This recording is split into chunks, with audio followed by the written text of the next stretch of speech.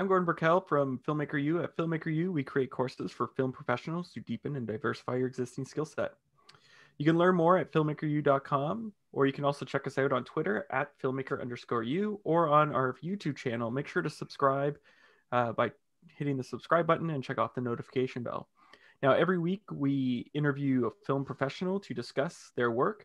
This is always made possible by our sponsors, OWC. For more information on how they can assist you in your filmmaking needs, go to owcdigital.com. Now, this week we have editor Eddie Hamilton, whose work includes both of the Kingsman movies, multiple Mission Impossible movies, and the upcoming Top Gun Maverick, among so many other great films. So welcome to the show, Eddie. Thanks, Gordon. It's a pleasure to be here. Now, we interviewed Chris, one of your assistants, a few months ago. And one of the things we talked about was the importance of the balance, work-life balance. So how do you work with your team to ensure that work-life balance when it's such an intense project like Mission Impossible or Top Gun Maverick? Okay, so I make sure I have enough people on the team, firstly, so that there's always a little bit of extra bandwidth. So if somebody is sick, or if somebody wants to go home to support their wife or their kids, or they're going to a birthday party or a christening, or something important like that, I always tell them just to go and just say to me, this is what I'm doing, because I always encourage my team to make sure they don't miss out on anything which is important like that. It's so critically important that the job doesn't stop you from living your life outside work. A lot of my team cycle into work. Some of them take the train into London and then they cycle. I try and cycle as much as I can. And we do plank club around 4 o'clock in the afternoon. So we'll do like a load of exercises where we'll do planks, and we'll do one arm plank and then up down plank and all this kind of fun stuff. Most days of the week we do that. Yeah. And so did you get tea time for plank time? I know. No, but it's like there are important things that you can't miss. Christmas, birthdays, Valentine's Day, your wedding anniversary, your kid's birth, all that stuff. I'm like, never miss that. And so that's kind of how we do it. And I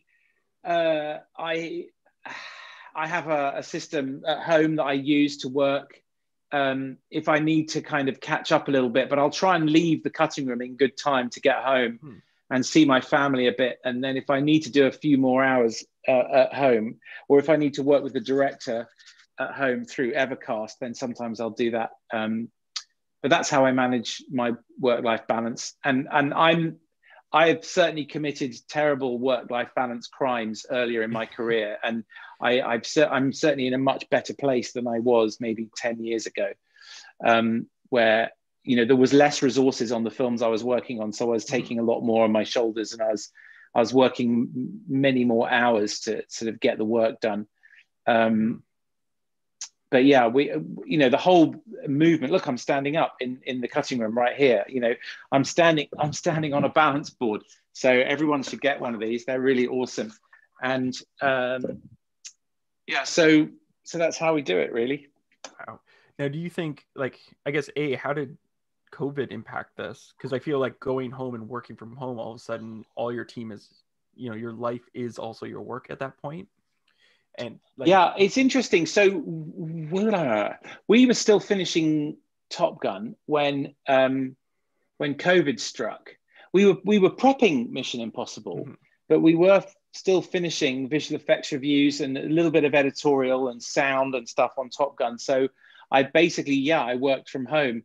I was in London actually, and a lot of my editorial team were in LA.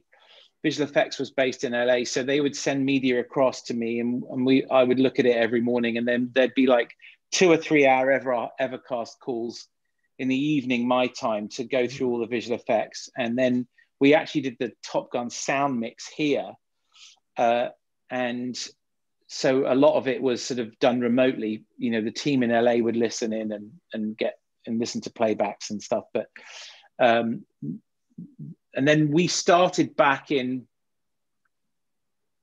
September last year, and we were actually based at the studio since then. So we haven't been at home quite as long as a lot of people.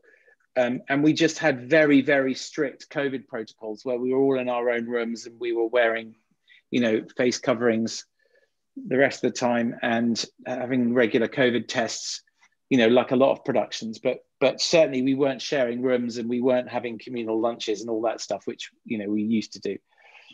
Do you think, because one of the questions when we first got hit by COVID, like I noticed people like Zach Arnold was championing changing the way the industry works. Yeah. Do you think COVID will impact us or change us in a way that for the better, hopefully? Yeah, well, it's certainly in the technology to allow us to work remotely has certainly been, you know, there's been a laser focus on that. And so, you know, Evercast has picked up many more users, and as a result they've invested heavily in software development and stability to make sure that the you know, the remote editing experience is as smooth as it can be. And you know, most people know how to Zoom and how to sort of switch their microphone on and use their webcam, and so it's a bit less daunting for everybody to be asked to work remotely. You know, I've certainly done Evercast, you know, editorial reviews with all kinds of people at movie studios, and none of them have had any problem with it. And so I think that that's certainly been a big shift. And I suspect strongly that people won't want to drive from Hollywood to Santa Monica, etc., you know, quite as much just to review something quickly or to pitch something or whatever. That's the impression I get. And I completely understand why you wouldn't want to, you know, drive on the 10 freeway to Santa Monica on a Friday afternoon just for a half-hour pitch meeting or for a quick editorial review. But having said that, there is no substitute for being in the room with somebody when you're trying to be collaborative and work fast. I think it is undoubtedly a little slower working on Evercast. But, you know, we did so much. The whole of Top Gun was finished. All the music was recorded. We did all the music reviews. I mean, everything was done remotely. And, you know, the movie turned out really well, ultimately. So, you know, it can be done. I do prefer being in a room with a director, though. Now, we have a slew of questions coming in here. They're just popping up my vision here, Jack. Go ahead. Jack wants to know, the Kingsman movies have such a unique look to them. Yeah. How did you come up with the style for those incredible fight scenes in terms of editing? I'm going to give most of the credit to Brad Allen, the fight designer, and his team. They do fairly elaborate stunt viz for those fight sequences. So they are actually coming up with the choreography and the camera moves months and months before we film on set. What they don't do, though, is they tend to film it on an iPhone or a GoPro or something, which is kind of an artificially, sometimes, not always, but sometimes it's a kind of artificially easy camera to use to do kind of, you know, fast rotations or fast snap, you know, tracks or dollies or whatever. And so when you try and do it with an Alexa or a Sony Venice or something, with you know, prime lenses, it can be a little trickier. So that's the one thing which you have to just be sensitive to when you're working with stunt viz. You know, the opening of the second Kingsman was this big car chase through London in a black cab, if you remember that. And I actually worked on that movie for about, I think it was nearly 20 weeks prepping that. And, you know, so nearly 6 months of sitting in editorial, working on storyboards and previs and stunt viz and ripping things from YouTube and building reels to sort of show Matthew Vaughn the concepts of each sequence. But yeah, for most of the fight sequences on the first Kingsman, I was actually on set taking, you know, a feed from the video tap and cutting the fights kind of live, as it were. And, yeah, it was quite fun, but it's so intricate and so complicated, and you're focusing on, you know, trying to get the exact choreography for kind of that, which is 18 frames in the timeline, and they will do, you know, 20 or 30 takes sometimes just to get that movement right, because it's this Hong Kong style of action, which is whereby you don't really film coverage for the fight, you just film specific beats with, you know, the exact piece of story that you're telling with an exact detailed camera move. But that was a long way of saying it's prepped for months in advance. So you don't make it up on the day. It's prepped and it's shown to Matthew, and then it's revised, and then, like everything, it's just endless iterations to kind of continually improve it. And then we're working with music, and then we're even, you know, we keep refining it a lot in editorial for months afterwards as well. You've worked on lots of big films with huge, elaborate fight scenes. Is there something you learned from all these big productions that a young editor... Oh, sorry. Yeah, go on. So I understand the question. There's a few. So for action sequences, it's great if the cast know their choreography, so you don't have to cut. And I'm sure you may have heard that from many other editors. But if the style of the movie is if a kind of more handheld, frenetic, cutty style is preferable, then as long as you answer the key action questions of, you know, who, what, why, when, where, and how, if you answer all those questions so that the audience understands the stakes of the fight and who is fighting and why they're fighting and where they're fighting and, you know, what the time limit of the fight is and all that stuff, then you'll be invested and you will care about the outcome. And that, you know, all the work that you do before the fight is as important, you know. So that's what I would say is geography is key, and understanding the characters' motivations is key, and the stakes, like what happens if the characters succeed or fail, that is ultimately what it makes the difference between a fight scene that you're kind of leaning into and invested in, and one which, you know, is just kind of eye candy and fireworks without having, you know, emotional stakes. I'm sure I'm not teaching anybody anything when I say, you know, when people buy a movie ticket, they're choosing a certain type of emotional experience, and it's very important that every single shot in the movie holds the audience's hand and guides their emotions on that emotional journey. And that's primarily why we do this. It's just about creating an emotional experience for the audience, and always remember that. I mean, that's all that matters ultimately at the end of the day. Now, Christian wants to know, how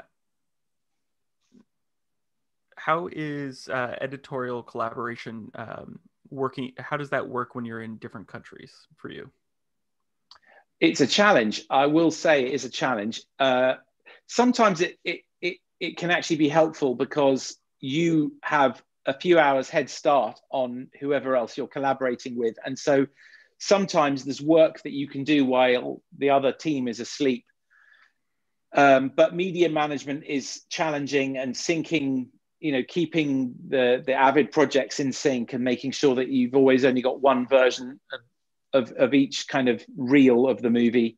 I feel that's holy grail when you're editing, is that there's like one master version of anything. And quite often what will happen is we will have 12 hours a day where the master version of the movie is kind of locked to one country, and then it's sent over to the other country, and then the next 12 hours they have it locked. And anything that I'm working in subsequences. So when I get the master copy back, then I'll go in and drop the stuff in that I've been working on. That's how we do it. But making sure that you have a team who understands that and understands, you know, a rock solid workflow, so that you never end up with, you know, multiple versions of anything is critically important. Now, I thought this one I kind of find funny, because when I looked at your IMDb, it said Mission Impossible 7 and Mission Impossible 8. Yeah. So this person is, are you currently editing Mission Impossible 7? And what are you hoping your future projects will be? Well, that Mission Impossible 7 and 8, yeah, they are filming 2 movies pretty much back to back. They are gigantic, epic, sweeping, fantastic, gigantic, emotional, exciting movies. And, that's going to take nearly 3 years of my life. So I'm not really wondering what I'm doing beyond that, to be honest. I'm just going to focus on getting through these movies as best I can. And I'll worry about anything else later, but clearly I would love to work with Matthew Vaughn again in the future. But I'm thrilled to work with Christopher McQuarrie and Tom Cruise on projects as well, because all of them make great movies, and it's really, really, really hard to make good movies, which we'll all learn, over time. Yeah. It's very hard. That same person, Chad, I wanted to know, what is it like to work with Tom Cruise? It is a pleasure. I care passionately about these movies. Mm-hmm. I've wanted to do this since I was 8 years old. It's working in the film industry is all I've ever dreamed of doing. And so I'm nearly 50 now, and I've been doing it professionally for, getting on to, 25 years, I suppose. And I pinch myself every morning that I get to wake up and go to work on movies. It's the best. It's a great way to, mm-hmm. to collaborate, experience kind of artistic collaboration with people. And Tom Cruise works harder than anyone else. He's, I think one of the reasons we work well together is we're both incredibly passionate about, we're excited to be doing it. We're enthusiastic. We're passionate about giving the audience the very best experience in a movie theater. And I think he when he sees collaborators who are really committed to delivering like world-class work constantly, then, he's thrilled to work with them. He's incredibly generous. He works, he really sets the bar very high on set, but he has impeccable manners and a fantastic work ethic. And, how can you not love that? It is, he leads by example, and everyone else is, working as hard as they can to get to his level. And no one else succeeds because he is so focused and dedicated and committed. And I can guarantee that he eats better and drinks more healthily and works out more than 99% of the people in the world. and so it's great to have that example set for you, and have a leader like that. What's amazing is I've never heard everyone I've talked to who's worked with him have all said the same thing. Like basically, hardest worker, really nice guy. Like, mm-hmm. So it's always so generous, generous and polite. That's the, works hard. Produces these movies. Actually, one thing that's really great is that, everyone on the crew is helping, at this stage when he's producing the movies, we're helping him make his film. Mm-hmm. And ultimately what he says goes. So, when it comes down to it, there's a committee of one, which is a very, which is an incredible luxury when you're making a film, but then he's the first person to admit if his instincts are wrong. He's right, like 99 times out of 100, he's right, but he's very happy to admit if he's wrong about something, or if you have a better idea, he always wants to hear it, Interesting. Now we have a question here from Peter who wants to know, what is your process when you start to cut a scene? Right. Okay. So, do you know what? I actually made some notes about this the other day. I'm going to call up my notes and I'm going to tell you, because I started thinking about what are the things that I do? What are the questions that I ask myself when I edit a scene? So I actually have them. Right. Here we go. Questions to ask when starting to cut a scene. These are all the notes that I've made to myself. So what is the scene about emotionally? That is obviously the critical, most important thing. Read the script, figure out what the emotional beats are for each character. Beware of information only. Good scenes are about character and emotion and relationships between characters, which is in a way more interesting than the characters themselves. It's about how the characters interact with other characters. You know, like Luke Skywalker on his own isn't as interesting as Luke Skywalker with Princess Leia and Han Solo. Do you know what I mean? Yeah. Whose point of view is the scene from? That is a critical thing, which I wish I'd kind of been told to think about earlier in my career. It did take me quite a while to come around to appreciating the strength of point of view of a scene. And when you watch really great, well-edited scenes, there is almost always a strong point of view from a particular character who the audience is empathizing with at that moment. How can we put pressure on the lead protagonist? So usually it's seeing a character being put under more and more pressure through, you know, they make a choice at the end of the first act and then they're put under more and more pressure in the second act as things get progressively worse and worse and worse for them. And then in the third act, it's about, you know, a fight back from a low point. And so it's thinking about how to put pressure on the character. And then also make sure you introduce characters properly in a scene. So if it's a character's first time you're introducing them, give them an entrance and tell the audience that this is a character that you need to pay attention to. I'm just trying to think if there's anything else. How does the character feel at the start of the scene? How does the character feel at the end of the scene? Where does that change occur in the scene for that character? Those are the kind of things that I'm thinking about. And then technically what I do is I watch all the dailies, and as I'm going through, I kind of build a large selects reel of all the greatest hits on different video layers. So each kind of setup will be on a different layer. So I color the clips so that each character in a scene is a different color, so I can see at a glance how much each character is being used in the scene. And then I will just throw something on the timeline without worrying too much about it, because nothing is going to be very good the first time. And then I'll just slowly refine it. And it will usually be long and dull and painful to watch. And, you know, it'll have no focus and it'll drift around. But I'm trying to kind of listen to the director giving the actors notes in the dailies and choose pieces where I can hear the director saying, you nailed it, or that's great, or let's move on, we got it, let's move on. And I'll start to build the scenes around that. And then, you know, you refine them over months, you know, and in the case of Top Gun, it was almost a year of editing. So you are refining every shot in the movie every day for almost a year, you know, so that's how long it takes to kind of, for the ingredients to simmer down into a kind of a beautiful meal to eat, you know. I hope that answers your question, guys. I hope that's useful. Well, when you're spending a year on it or 10 months, like how do you maintain your focus or your interest in a scene or a moment? Because it can get very monotonous watching the same scene over and over again. Yeah, I agree. I think this isn't, again, I'm sure a lot of you are probably familiar with this, but the basic thing is like trying to change your mindset from an editorial mindset to a viewing mindset.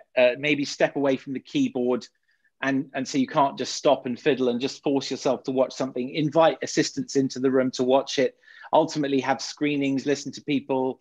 It's that kind of thing. And the moment that someone else is watching the scene with you in the room, any number of people, you immediately get a vibe or a sense of what the strengths of the scene and the weaknesses of the scene.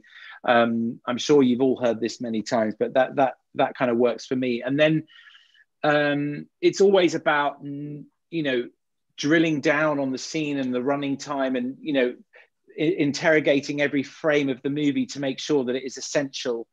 And, you know, stress testing every cut to make sure that it deserves to be in the movie, basically every shot, you know. And that's what you do when you're working with a lot of with a big budget and where there's a lot at stake, and the film has to be a slam dunk. Everyone obviously wants to make a hit film, but it's incredibly difficult, astonishingly difficult. And so, you really want to make sure that you've exhausted every creative avenue, and be super thorough. Now, Jack wants to know, where do you go for inspiration? I just go to the movies. It's that simple. Like, so when I'm in the weeds on a scene, as editors, we often are, and you're kind of focused on 10 seconds or 20 seconds or a 2-minute scene or whatever it is, you just sometimes lose sight of what it's like to experience a story being told over 2 hours. And so quite simply, I go to the movies and just watch movies, or sometimes go back and watch classic movies. I watched this Sidney Lumet movie the other day, which was from the 60s, and just to sort of, it's edited by Ralph Rosenblum, a film called Failsafe, which is, it's just, it's a fantastic, really powerful, intense, aggressively edited in places movie, beautifully edited film, actually. And, that kind of refreshes your palate a bit. But for me, that's it. It's also, reading books and, walking outside, going to art galleries, going to concerts, trying to, bounce ideas off other friends. If you're up against a wall, take a shower, go for a walk, whatever. That kind of stuff normally clears my head. And I swim sometimes, that kind of thing. I hope that answers your question. Any particular books you're reading right now? Because you said you read books. That was my gotcha question. I'm reading a Jack Reacher novel at the moment because I really like. I love how Lee Child writes, and it's a very different way of structuring a story. Although I quite like. It's interesting when you read the Jack Reacher books. Some of them are first person and some of them are third person, and it actually is similar to what. If you're doing a single protagonist movie, which is like a novel in the first person, or a multiple protagonist movie, like a lot of superhero movies like X-Men and stuff, are multiple protagonists. And that's like writing a novel in the third person where you switch point of views. So I kind of like looking at the storytelling and how, so in the first person Jack Reachers, they very rarely leave. In fact, I don't think they ever leave his point of view. So it's very similar to a movie like Die Hard or something, which is, mostly from that character's point of view. And so, it's, I'm just kind of in the back of my mind, I'm thinking about the storytelling and the structures but novels are very internal. Like, I'm very interested to see how they're going to do the Jack Reacher TV series, because a lot of the things that Jack Reacher does are not necessarily visual, so I'm sure that it's going to be great. And I'm interested to see how they translate the story mechanics in the novel, which work great on the page, to kind of more visual storytelling ideas in the TV show they're developing. Now, one wants to know, you previously said it was a key step working with Lee Smith on First Class. Wow, yes, wow. To be trusted to step into big films. Any advice for finding an editor willing to do that for the editors, for young editors coming up? That is interesting. I mean, I was in a very unique situation there because I'd done Kick-Ass with Matthew Vaughn, and the schedule on X-Men First Class was very, very tight. It was a 7-month filming schedule, and then 2 months later, the movie was in cinemas. So there was a lot to go through, and we had very little time to get it done. And so I think it was useful that, and Matthew said to Lee, would you mind if this young editor called Eddie comes on? And Lee very graciously said, absolutely, great, no problem. And so he did a lot of the heavy lifting, don't get me wrong. And I kind of helped him out when there was like too much footage for a scene. He would sometimes throw a scene together and then move on to the next scene because there was more footage coming in, And so I would like hoover through all the rest of the dailies, and then I would come up with other shots and ideas to show him, and sometimes he would incorporate those ideas and stuff. But I did all the split screen sequences, which were really massively time consuming on that film and stuff. But advice, but I think you've just got to let people know that that's what you want to do, and just that you've got to put it out there. Basically, you can contact any editor by writing to their agent. They will always forward on an old-fashioned snail mail or an email. Like, I get quite a lot of contact from my agent. So you can write to any editor out there who is on IMDb with an agent, and then you can ask them and get advice, and just tell them that you like their work and that you want to work with them. And, another way to do it is be an assistant. So, a lot of first assistants sometimes get bumped up to additional editors or co-editors or full editors. So I think, just let people know that that's what you want to do. Not all assistants wants to edit. Actually, some of them are very happy being career assistants. So you must make, and I say to my team on Mission Impossible, cut any scene that you want. I want to see it. I want to see your ideas, and if something's great, I'll put it in the movie. But the days are quite intense, but I'm always encouraging the team. Like, I'd love them all to do one scene a week, and then we all look at it on Friday. But some days it's just insanely busy. Some weeks there isn't time. But I want my team to cut as much as they want, and then let's look at it and see what could be in the movie. Now, is there a scene or something you've cut that you're most proud of in your career, and what were some of the challenges behind that? This movie right here is the hardest thing I've ever done by many orders of magnitude.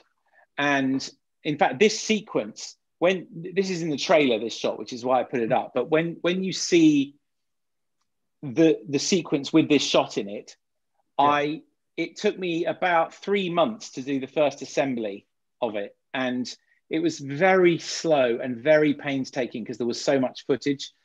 And the whole movie was like that, really. That's why it took a year to edit. It's just so time consuming. So, in fact, the whole of Top Gun Maverick, when you see it, I had help from 2 other editors who came on, for a few months each to help, because it was so overwhelming, the quantity of footage.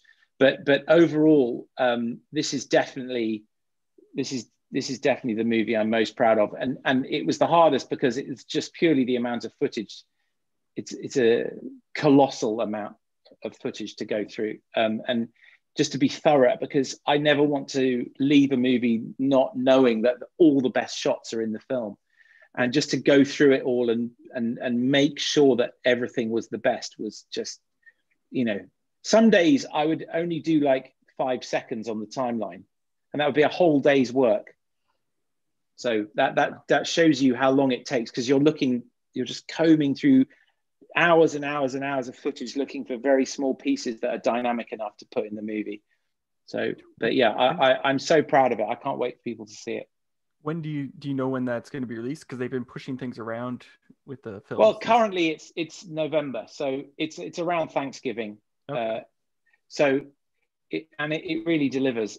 I've seen the film with enough people to know that you won't be disappointed, and I know most people under the age of 30 haven't seen the original Top Gun either. So, but you're still in for a treat. It doesn't matter if you've seen the original or not. It's just a stunning movie. I'm so excited for people to see it. Genuinely, and the sound mix was just next level exciting to be part of that, and the music is amazing, and it's all just. It really delivers. I really hope that everyone loves it around the world when they see it. Now, I have a question I've been asking everyone I do these interviews with, the live ones. Because we've been in COVID, a lot of people are in lockdown. Certain areas go in and out of lockdown. So a lot of people have been watching streaming services. Yeah. Is there something you've discovered on streaming service during COVID that you would recommend to people? I think one of the most entertaining evenings I spent was watching Palm Springs. Oh, yeah. If you haven't seen Palm Springs, it's a home run, and it's so inventive and so fresh and so original and so clever, and the comic timing is just perfection, and it's got great twists, and it's beautifully structured. And so that would be my top tip. If you haven't seen Palm Springs, it's it's one of those, it's not for kids, all right? Don't sit down with your kids to watch it, especially the first 5 minutes, where you'll be like, okay, this is a bit awkward with my child sitting there. But it's so good. I mean, that was really one of the comedy highlights in terms of just kind of having a laugh, and trying to enjoy yourself when, there's all this craziness going on in the world. That would be my top tip, if that answers your question. Yes, that's probably. Oh, another thing is, It's a Sin, which I think is on HBO over there. It was on Channel 4 here. It is an astonishing, I think it's actually the best thing I've seen on TV in terms of a series this year. It's a Sin. It's about a group of friends in the 1980s in London, coming to terms with the kind of tidal wave of HIV. And I think I have heard of it. Yeah, it's very, very moving. It's so good. It's so good, but it is a tough watch, but it's so moving and so powerful. It's a Sin. So those are my two tips. If you want I think it's 5 or 6 1-hour episodes, It's a Sin. It's fantastic. And then a movie, watch Palm Springs for a laugh. Well, thank you very much for letting us interview. And that's it for this week. Make sure to check us out at filmmakeru.com and on social media at filmmakeru, at filmmaker_u on Twitter, and on YouTube. Make sure to subscribe and hit the bell for notifications. We'd also like to thank owcdigital.com for supporting us this week. I'm your host, Gordon Burkell. Thanks for watching. Thanks very much, Eddie. Pleasure. Thanks, Gordon.